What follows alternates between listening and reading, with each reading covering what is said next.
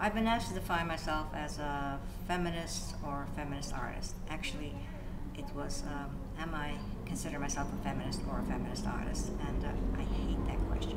Just hate that question.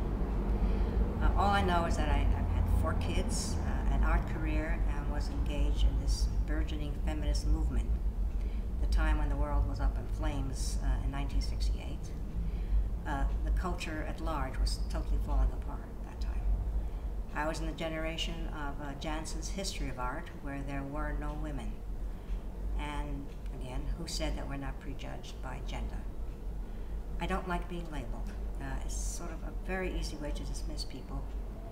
Male artists, they've never had to worry about their gender as a creative negative, ever. So now, having said that, I will continue and just say I am a woman, I'm an art maker, and I'm not embarrassed to take feminism as a political position. Feminism over the past 30 years sort of changed, not sort of, it changed the way we think, and I don't like to think of it in the past tense either.